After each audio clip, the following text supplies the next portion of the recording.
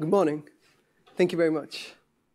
What do you think of when you hear the words cultured meat? You might imagine meat from a fancy cultured cow who can speak 4 different languages and has traveled the world and maybe knows which wine to pair with which cheese. I don't know why this is what I think of, but cultured meat is actually real meat made by growing animal cells in a container called a bioreactor without harming or slaughtering any animals. Cultured meat is also known as cultivated meat or in vitro or clean meat or even lab-grown meat. But it isn't really lab-grown meat because it can be made pretty much anywhere, whether it's in a factory or a farm or even your favorite restaurant. But why do we need cultured meat? Cultured meat could be a safe and sustainable alternative to animal farming. Animal farming is a leading cause of climate change and is responsible for more greenhouse gas emissions than all of transportation combined. That includes planes, trains, automobiles, ships, and everything else. Moreover, animal farming is a leading source of water pollution, and a single steak takes as much water to make as we need for almost 3 months of daily showers. In the meanwhile, by 2025, it is expected that almost 2/3 of the world will be living under water scarcity, and we will struggle to get access to clean water. And yes, animals are absolutely adorable, but they're not very efficient. And they make absolutely terrible meat machines because they spend most of their days walking or lying around and belching methane. So between 75 to 90% of the food they consume is lost in either body maintenance or as manure and other waste products like tails and kidneys. And this is even for a lack of trying either. The meat we widely consume today were chosen not because they were the most delicious meats, but because they come from animals that were the easiest to domesticate and mass-produce hundreds of years ago. In the centuries since, they have been bred and inbred and manipulated to become more and more efficient. So the factory-farmed Franken chickens that we find in most supermarkets today barely resemble the majestic birds they came from, and they struggle to even lift their own weight. This isn't very different from how it is hard to believe that pugs once came from wolves. The meat we eat today is not at all natural.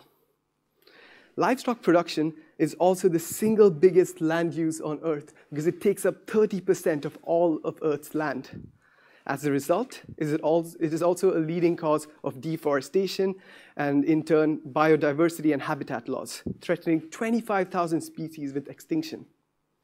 90% of the Amazon's deforestation is for livestock production. But wait, you might be thinking, wasn't all of Amazon's deforestation to grow soy? Who's going to eat all that soy? It's been those vegans all along, hasn't it? But no, seriously, 80% of the world's soybean crop is fed to livestock, not people. The meat shortages seen across the globe at the start of the COVID-19 pandemic have really exposed how vulnerable our meat supply chains are. Many countries rely on meat imports because they don't have the resources or land or the climate to grow their meats. And this includes countries like Singapore, which are very small, or countries which are mostly ice or mountains or deserts. And yeah, although livestock takes up all these resources, it provides less than 20% of the world's calories and under 40% of its protein. Today, we produce enough food to feed 1.5 times the world's population of humans. And we can end world hunger pretty much tomorrow with just 40 million tons of food produced a year, and yet 760 million tons of food are fed to animals in farms annually. Unfortunately, all of this is only going to get worse. With increasing populations as well as incomes, it is expected that the demand for meat could as much as double by 2050. Where is all that meat going to come from? And you might be thinking, oh, 2050 is a long way off, and we'll probably colonize Mars by then, and I'll be on Mars, and it's all good, but how are you going to get your meat on Mars? Are we going to be launching cows over there? Maybe cultured meat is the only practical way to go about this. Animal farming also happens to be the cause of 3 out of 4 infectious diseases, including swine flu, and is the leading cause of antibiotic resistance because it's the place where antibiotics are used more than any other place in the world, including hospitals. Many experts believe that antibiotic resistance might very well be the cause of the next global big pandemic. And I would like to stress that all these statistics and stats that I've been rambling on and on about all come from very reputable sources, like the United Nations Food and Agricultural Organization or peer-reviewed journals. But we haven't even yet touched upon the various moral and ethical implications of consuming meat. Although that is not the subject of this talk, I personally decided to become a vegetarian around the age of 5 because I had this very, very awkward realization that the absolutely delicious chicken I was eating might have had family and friends that miss her. Maybe she had dreams. Maybe she wanted to, have kids or travel. But seriously, let's ask ourselves, do we really, really need cultured meat? I mean, why don't we just go around telling people to, just eat your vegetables and go vegan, guys? That'll go well. Well, we tried that. Back in my undergrad, I started Meat-Free Mondays in London. And, sorry. Yeah, back in my undergrad, we started Meat-Free Mondays at my university. And although we had a small sort of minority against it, it was a relative success. It passed as policy, and meat was not sold at the various student union-led food outlets on campus on Mondays. And there wasn't really any much impact on sales either. This was all accompanied by a big awareness campaign. And I learned a lot by speaking to people throughout this. I came across people who hadn't realized that beef came from cows, or that pork, ham, and bacon were once part of pigs. This disconnect was absolutely astounding. But it isn't very surprising then to learn that most people don't know about the negative impacts of animal agriculture. To be fair, even I didn't until I started the campaign as a 20-year-old. Anyways, a couple of years passed, and the people who worked on Meat-Free Mondays graduated, and soon it was completely phased out. And that was devastating. I mean, I understand it can be hard changing your diet, I know from personal experience, but it made me realize a couple of things. One, that maybe an awkward nerd like me, the kind of nerd that names the robotic arms he works with in industry, does not belong there or belong somewhere else, and that perhaps activism and policy change can only go so far without a viable alternative. Economic pressures have largely been drivers of social, behavioral, and consumer change, often more so than activism. I believe, and this is seen actually in many examples, like, for example, horse-drawn carriages being replaced by automobiles, not because of concerns about horses or sustainability, but because of costs and efficiency. So I believe that economics, driven by technology, and activism need to go hand in hand in order to help restore our planet. For my PhD, I am trying to sort of help save animals and people in my own little way by developing in vitro human brain models to study Alzheimer's and replace animal testing. During this, a colleague helped me realize that the techniques and technologies that I was using to develop and grow human brain cells in the lab could actually be applied to develop and grow meat and leather and various other agricultural products sustainably.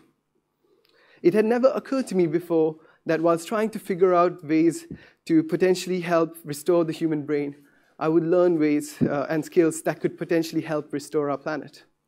But how does all this work anyway? Well, we start off by taking and isolating cells from a small sample from an animal without harming it, or from a scrap piece of meat from a slaughterhouse. With the right kind of cells, a single small vial can produce millions and millions of kilos of meat, provided that they're given the right nutrients, which usually come through this sugary liquid called cell culture media, or cell growth media. And this contains all the various vitamins, minerals, proteins, and everything the cells need to grow and turn into meat. And so it's very important and often the most expensive ingredient. All of this happens in a bioreactor, which ensures that the cells have the optimal and ideal conditions and environment to grow in, much like nature, actually. And so the meat we get at the end of it is real meat, and it can be identical down to the molecular level to the animal farm meats we eat today. And it can also be the same in terms of things like taste, much more so than plant-based alternatives like soy, which you may not like. And furthermore, it can be made without genetic modification or antibiotics necessarily. And yes, I know that your steak tastes absolutely divine, but can we really claim that any of the meats we've ever consumed are the most delicious meats possible? With cultured meat, we can mass produce even the most tastiest venison every day at low costs.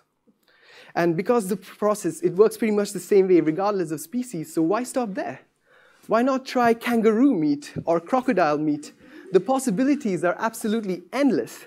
In fact, as we speak today, there is a company in Europe trying to develop cultured lion burgers. Furthermore, because there's no slaughterhouse or decomposition or even a potentially unhygienic barn involved, cultured meat is expected to have much longer shelf lives and require fewer preservatives compared to animal farming.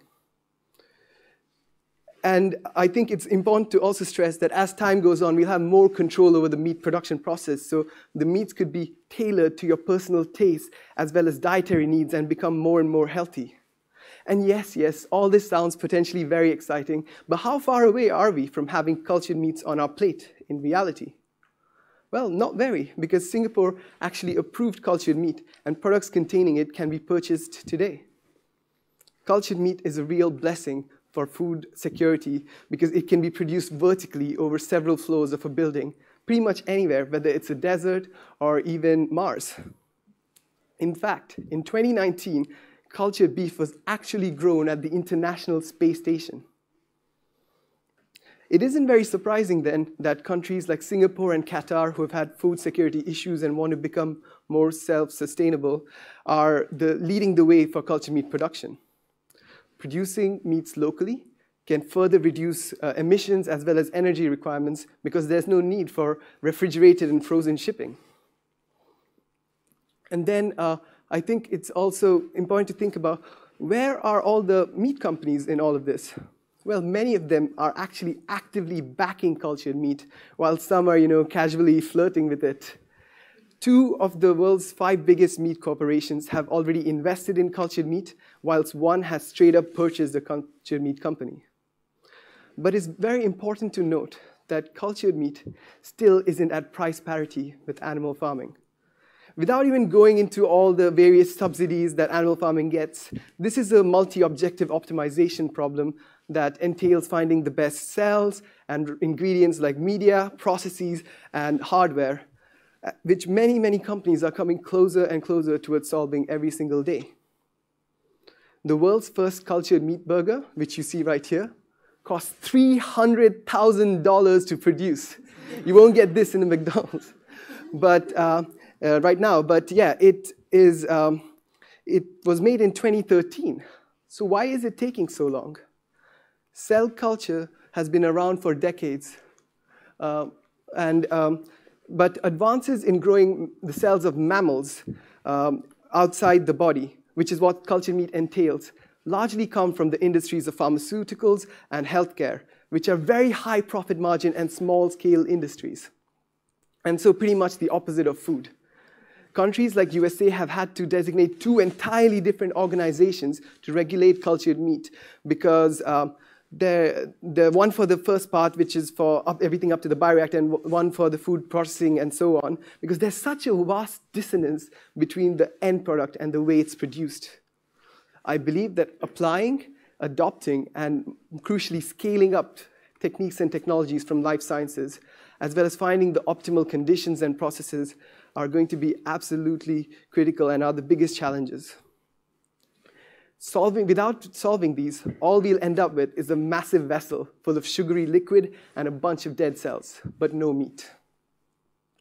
Yet, this industry has seen some of the fastest cost reductions for impactful technologies in history, comparable to gene sequencing as well as transistors. However, we cannot do this without you all. We need cell scientists and veterinarians for the cells, farmers and biologists for media, engineers for the bioreactors, programmers for automation, designers and architects to build the facilities, food scientists, chefs, and so many, many more people to come together to tackle this immensely interdisciplinary challenge. And there's plenty for lawyers to do as well, because most countries haven't set out regulations, and there are so many, many unknowns. Like, how is cultured meat going to be labeled? Is it considered vegetarian or vegan? Is it considered halal or kosher? Or will there be completely new labels altogether? I think that this is a sort of a once-in-a-lifetime kind of opportunity to shape the way we feed the world and make change that hasn't been seen at such large scales comparable to the digital revolution of the last century or even the agricultural revolutions. This is an incredibly exciting industry to be a part of, and we are on the verge of this massive wave that's going to revolutionize the way the food is produced forever. It is time for meat to basically be brought into the digital age using technologies fit for the 21st century. It is time for meat production to undergo a renaissance. Thank you very much.